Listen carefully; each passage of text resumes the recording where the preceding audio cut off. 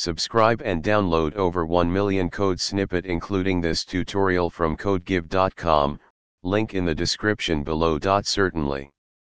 Adding pip to the path in Visual Studio Code, VSCode, can be useful for managing Python packages more conveniently. Here's a step-by-step tutorial. Install Python. Ensure that Python is installed on your system. You can download the latest version of Python from the official Python website. Install Visual Studio Code.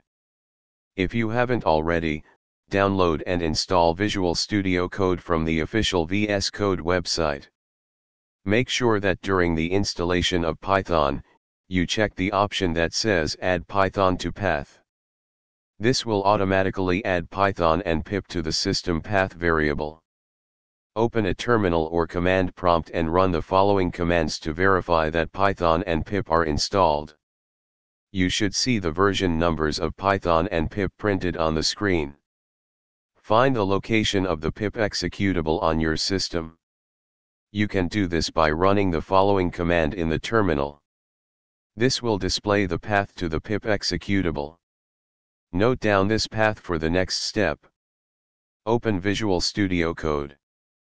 Go to the View menu and select Command Palette or use the shortcut Ctrl Shift P.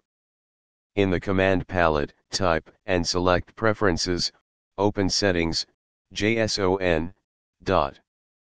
In the settings.json file, add the following line, replacing path /to/your/pip with the actual path you obtained in step 3. For example, save the settings.json file. Close any existing terminal instances in VS Code. Open a new terminal, Ctrl+. Run the following command to verify that pip is now in your path. You should see the pip version printed on the screen.